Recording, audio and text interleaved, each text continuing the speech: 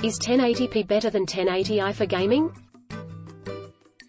For games 1080p is far superior as 1080i games can look blurry when fast-moving objects are on screen. Difference between 1080i and 1080p for gaming, PlayStation 4. What is the max resolution for PS4?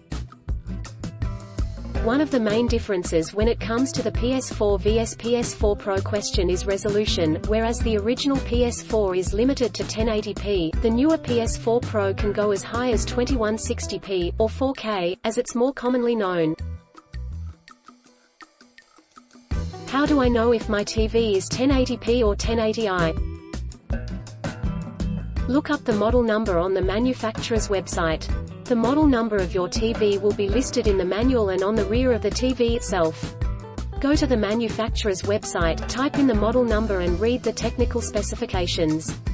The website will state whether the TV is 1080p.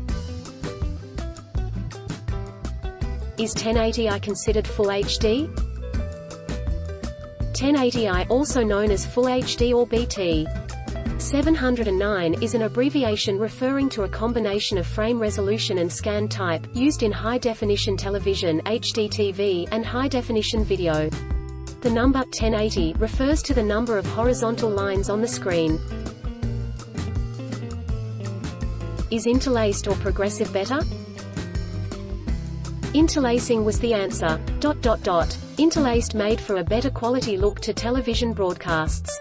As the half images of interlaced are processed quicker than a progressive capture, there is less time for the subject to move within the capture time, and so the movement can be crisper and cleaner. What resolution is 1080p? 1080p 1920 x 1080px, also known as Full HD or FHD and BT.709, is a set of HDTV high-definition video modes characterized by 1920 pixels displayed across the screen horizontally and 1080 pixels down the screen vertically. The P stands for progressive scan, i.e. non-interlaced. What resolution is 1080i? The 1080i designation is 1920 by 1080 pixels, running at 30 frames per second.